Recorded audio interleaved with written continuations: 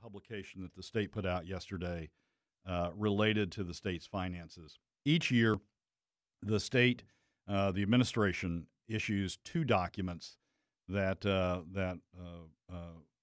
fiscal policy wonks sort of hang on, waiting for, and sort of digest when they come out. They're called the revenue forecasts. One is published in the fall, the other is published in the spring. Typically, the fall revenue forecast is published in December and is used as the baseline for both the administration's proposed budget and for legislative action during the subsequent session. The spring forecast is smaller, is really just an update to the fall forecast, and is used to fine-tune what the legislative budget toward the end of the regular session. That's when we're in normal order. We've been in anything but normal order for the last couple of years, but that's the normal cycle. This year, the governor has called, as we all know, and we started Monday into the fifth special session this year, and this special session is devoted to two things: SB or House Bill 54. Which is an amendment to SB 91, deals with criminal justice policy. And then the governor also has in this call a new revenue proposal. His proposal is a payroll tax, a flat payroll tax, but various legislators have talked about doing other things. In advance of this special session or to prepare for this special session to deal with the fiscal side of it, the proposed new revenues, the legislators asked for, and the governor agreed to issue a preliminary fall 2017 forecast in advance of the normal December issuance of the fall forecast. And the governor did that. They've reserved the right to update it and change it when they issue the formal fall forecast in December. But this is what we've got now, and this is what's been provided to the legislature going into this regular session as they start considering whether we need new revenue, additional new revenue issues or proposals, and what they should be. Interesting, you will see it when you read today's paper. The Alaska Dispatch News, I know, had an article on it. I think the Empire did, and I think the Fairbanks News Miner did as well. APRN has got a segment on it. Alaska Public Radio Network has got a segment on it. This fall forecast is interesting for a couple of reasons. What most of the media is picking up on immediately is the increase in production that this forecast is estimating for the next 10 years, oil production, over what the administration had forecast last year in both the fall and the spring forecast. Last year, the administration was forecasting a significant decline in production from our current rate of around 500,000 barrels a day down to somewhere in the mid 300,000 barrels a day during the 10-year forecast period. A lot of people complained about that, suggested that was wrong. I was one of those, but there were numerous others that suggested what they saw in what was going on in the North Slope would result in much higher production levels than had been forecast. And of course, oil production relates to revenues because with royalties and with severance tax, production tax,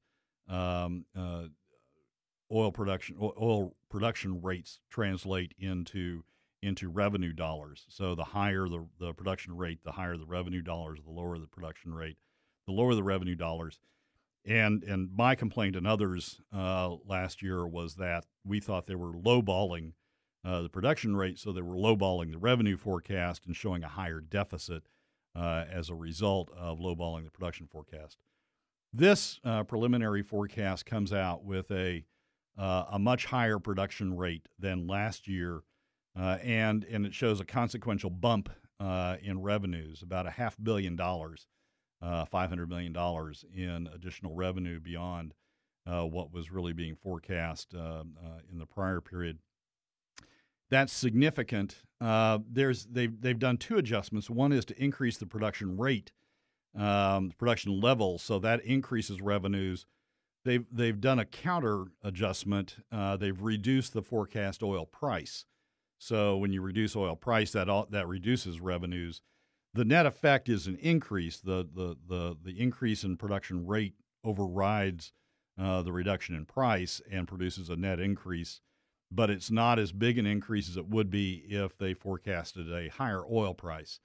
And as we dig into this in the coming days and coming weeks, I think I'm going to have some comments about the oil prices they're using.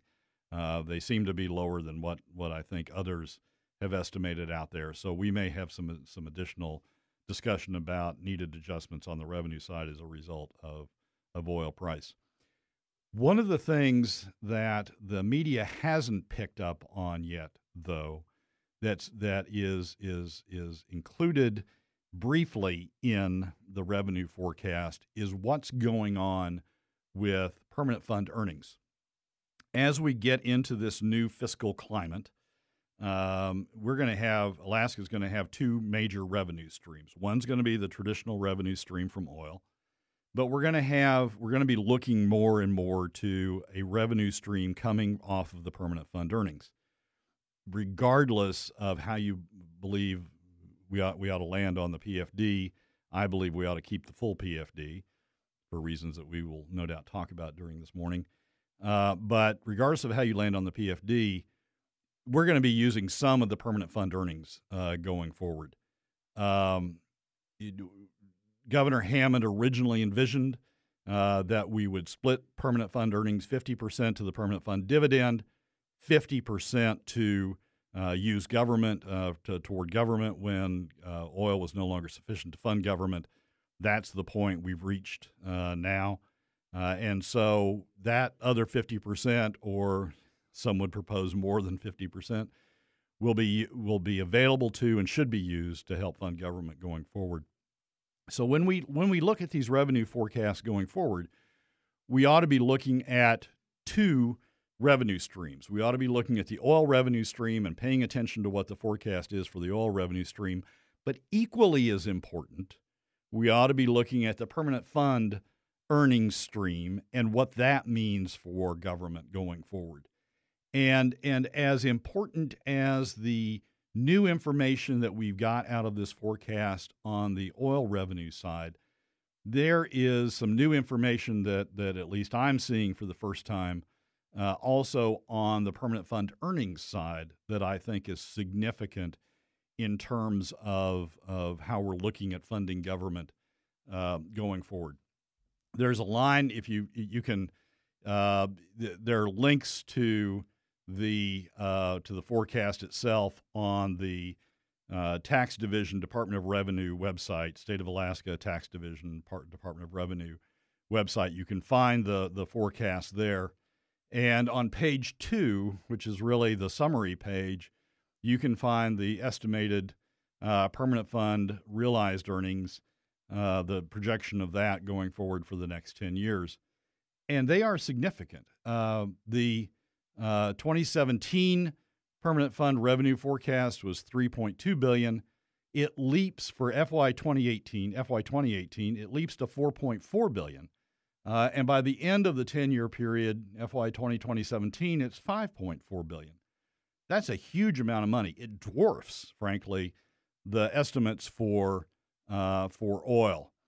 And if you take that and sort of think about how that relates to the current debate about using the permanent fund dividend, the total revenue, according to the estimate, the total revenue available for appropriation in FY 2018, including the realized earnings, is $6.9 billion. That's $1.2 billion over the total revenue projected for the historical revenue for FY 2017.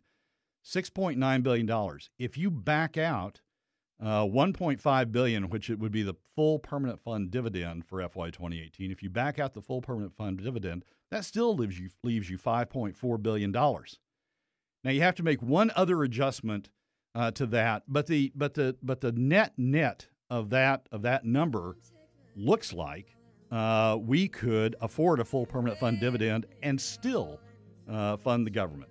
We'll be getting into this deeper in the subsequent segments, but I wanted to highlight that as something that is important to understand going forward. Again, people invite me on these shows to talk about fiscal policy. So if you're still listening, and I'm going to do a couple of things on fiscal policy to sort of close us out here. One is go get your hands on the preliminary fall 2017 revenue forecast issued by the Department of Revenue yesterday. There were a couple of presentations before the legislature on it yesterday. You can go find those on the akledge.com, the legislature's website. Look for meetings yesterday, look for attachments, and you can find the slide decks they used. The big headline that people have focused on out of that presentation was increase in oil production, big increase over what they'd previously predicted in the spring, last year's spring forecast and last year's fall forecast.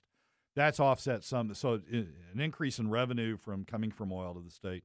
That's offset some by a reduction in the prices that they forecast. I have some issue with that. I'll be developing that in subsequent pieces that I'll write. But the big headline out of that is increase in oil. The hidden headline, the headline that I think, or the piece of it that people need to focus on, is the projections of revenue coming off the permanent fund. Again, going back to Governor Hammond's original vision for the permanent fund, it was to develop, as he put it, turn oil wells into money wells, in terms of investing the permanent fund in things that would produce money, produce earnings, and then using those earnings, 50% to go to fund the permanent fund dividend for Alaska citizens, 50% to government when oil was no longer sufficient to fund government. That's the point we're at now. We're looking at that in my view, other 50%, preserving the dividend, but using the other 50% for government. Big numbers in this forecast for the earnings coming off the permanent fund. Even if you take out the permanent fund dividend and adjust for one other thing that you need to adjust for when you do this sort of thing, the forecast for 2018 is showing $5 billion in revenue available for appropriation, even paying the full PFD. $5 billion in revenue available for appropriation. We've only got a budget of $5.4 billion, so that we're pretty damn close without having to cut the dividend or go to other new revenue sources. That's the big headline that I think we're going to be seeing come out of that earnings release or that forecast going forward. It's been an honor, a privilege, and just plain fun. Yeah, it's been great having you here, and thank you once again for sitting in, Brad.